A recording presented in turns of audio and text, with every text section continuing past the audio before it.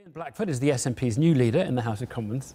Welcome, thanks for joining us. Did the opinion polls on independence play a part in Nicola Sturgeon's decision, do you think? No, I think what we've done today is we've reset the timing on when an independence referendum may take place. But if we look at where we are, the SNP has won the last 3 Scottish elections. We've just won the Westminster election, 35 seats out of 59. I know we've lost some seats from 2015, but we're still a remarkably popular party and a remarkably popular government in Edinburgh. But we need to reflect the circumstances throughout the United Kingdom. And I think now that we have a minority government in the UK, I would argue there's no longer a majority for a hard Brexit. What we need to push for is the ability to represent Scotland's interests in the talks that are going to take place. Yes. What happened last year, Evan, is that we went with a manifesto seeking the support of the Scottish people. If there was to be a material change in circumstances, that we wanted the option to put a referendum to the people of Scotland. Well, then why don't you push for a referendum? You're now breaking your own manifesto. No, we're not, because circumstances have changed. Our immediate priority is to protect the interests of Scotland, and that means staying in the single market. It means remaining within the customs union. And there's going to be an opportunity over the course of the next period to push for that.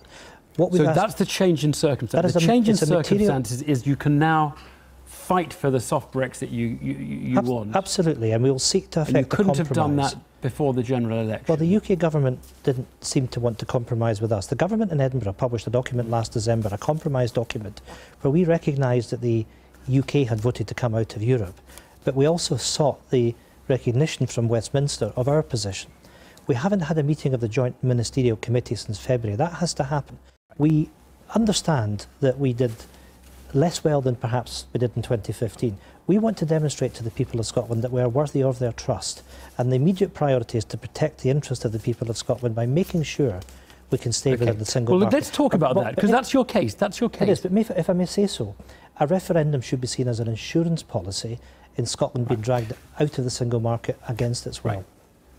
Can I ask you, if you hate the Brexit that Theresa May is leading us or taking us towards, do you have the power to shout from the sidelines very loudly and prominently to delay or to obstruct? I think what the people, not just of Scotland but the United Kingdom, want is to see politicians working together.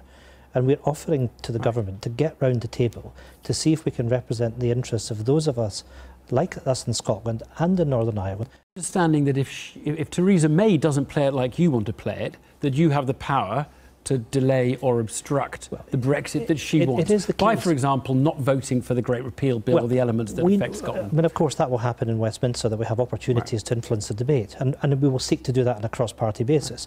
But there will also be a legislative consent motion that has to be presented to the Scottish Parliament.